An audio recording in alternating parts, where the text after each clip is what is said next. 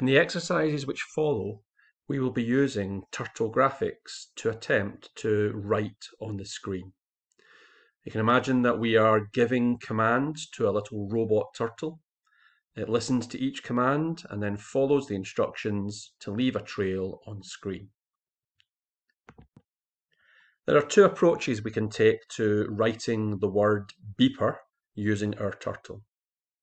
In the first approach, we just issue one command after the other, and we tell it how to draw a letter B, and then we tell it to draw a letter E, and then we tell it to draw another letter E.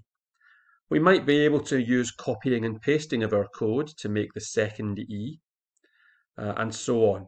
And we can use it again before the R. We might even be able to adjust our code slightly. A letter B is very similar in shape to a letter E. So if we draw a B and then repeat some of this code without drawing the curved parts, we'll have an E instead of a B. So that's one approach. And the problem with that is it's going to be quite hard to debug. We'll end up with hundreds of lines of code, and we might not be exactly sure which line creates which part of the letters. It'd be very difficult to reuse that to write any other words. If we wanted to change to writing the word pepper or something like that, it would not be so easy to figure out which parts to keep and which to reuse. And we can't make a library that could then be used in future every time we want to make new words.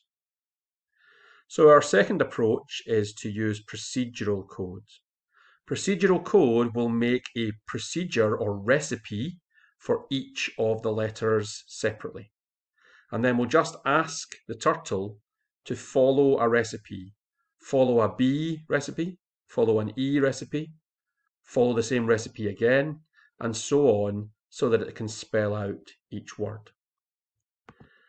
The advantages to this approach is that we only have to worry about one letter at a time. So if something's going wrong, we can easily find which part of it needs fixing. It's very easy to reuse the letters. So once we've made a letter E, we can get it to happen 3 times to spell out the word beeper.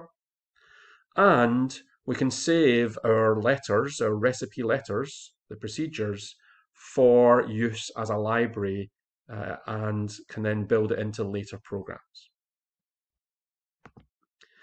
Before we start, it's important to think about how we will draw these letters and come up with an efficient way of doing things. To draw a letter E, we start by drawing a stem with some arms. A stem, you can see the names that are used by printers to describe fonts and letters. The stem is the line that goes straight up and down.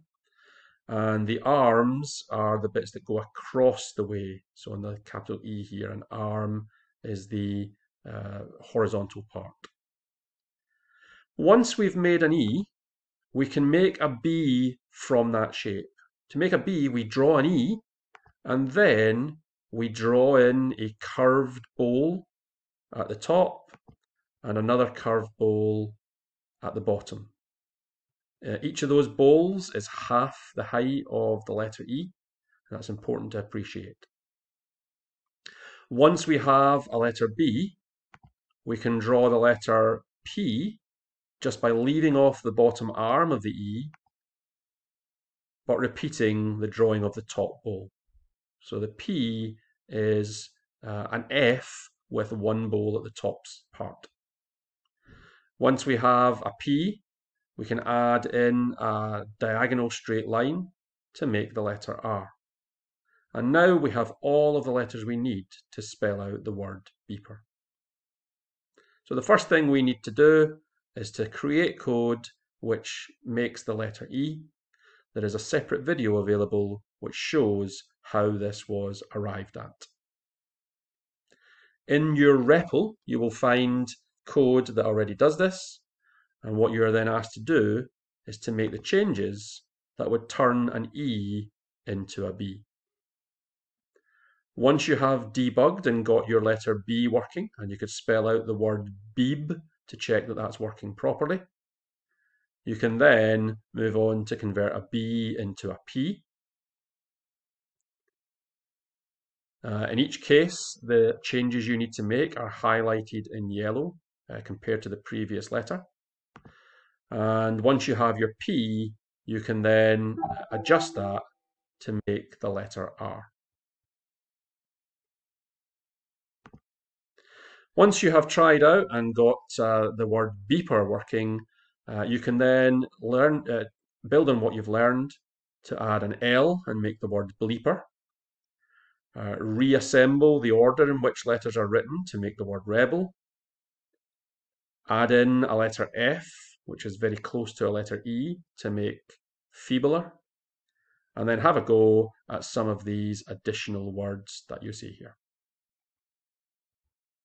In each case, you should try building the letter separately and testing it out. And then once you've got it working, you can then add it into the words by putting all the letters in order.